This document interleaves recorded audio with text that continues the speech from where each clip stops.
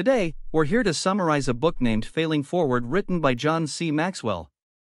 In this book, Maxwell discusses inspirational stories of different people who didn't give up just because they failed once, twice, or even multiple times. So, without further ado, let's go through the chapter-wise summary of the book.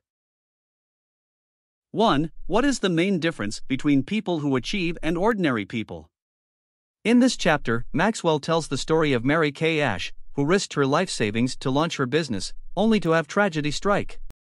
Instead, she conquered it and created a world-class company as a result. What's the secret? She possessed the one attribute that distinguished achievers from the rest of the population. 2. Get a new definition of failure and success. In this chapter, Maxwell writes about Samuel Truett Cathy, who knew what failure was and wasn't. The small restaurant he started south of Atlanta has turned into a multi-billion-dollar business. 3. If you failed, are you a failure? Maxwell claims that achievers have 7 attributes that prevent them from becoming failures in this chapter. He mentions Irma Bombeck and Daniel Ruettiger as examples of people who have these qualities. 4. You're too old to cry, but it hurts too much to laugh. The author explores how the Wright brothers should not have been the first to fly an airplane. But the man born to do it gave up before realizing his ambition.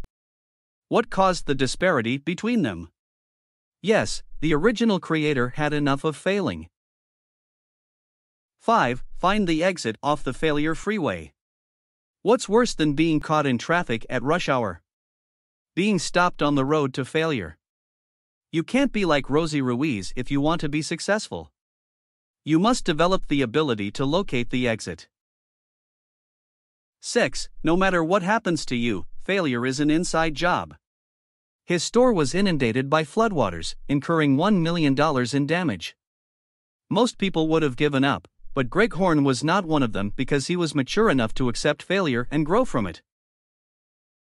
7. Is the past holding your life hostage? What would you do if a public monument commemorated your past failure? That happened to Arnold Palmer when he was at the height of his game. Maxwell talks about how he came back stronger and harder in this chapter.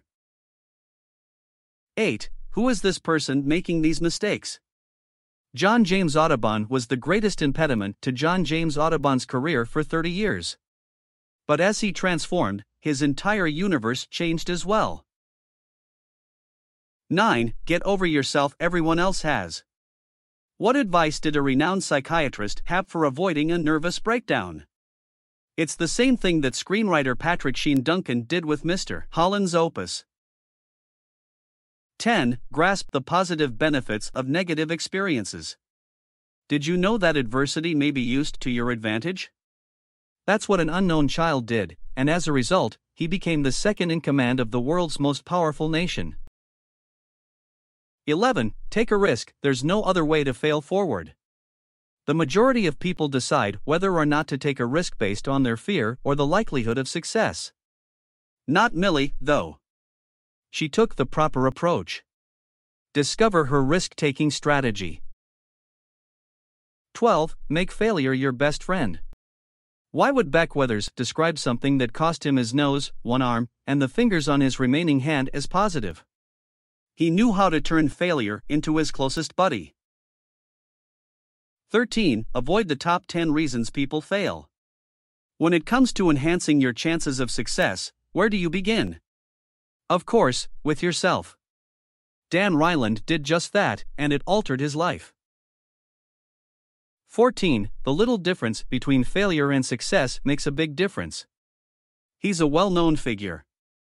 You've probably seen his photo on TV. He wasn't an actor, contrary to popular belief. You recognize him because he personified the fine line between failure and success. 15. It's what you do after you get back up that counts. Some argue that Lee Kuan Yew's name belongs beside Churchill, Roosevelt, and Reagan. What has he accomplished to merit such praise? He contributed to the failure of an entire country. 16. Now you're ready to fail forward. Dave Anderson said it was a miracle he never gave up after reading his own experience on paper. He's a regular guy who has become a millionaire thanks to his ability to fail forward. Here's his tale and the measures you need to take to fail forward and succeed. And that is it for today. So, that's all for the summary of the book Failure Forward. Also, don't forget to like the video, subscribe, and hit the notification bell. See you next time. Thank you for sticking to the end. Please check out our audiobooks such as Think and Grow Rich, The Richest Man in Babylon, and The Science of Getting Rich. These are classic books that should be read by anybody interested in building wealth or managing money properly. Links are provided below.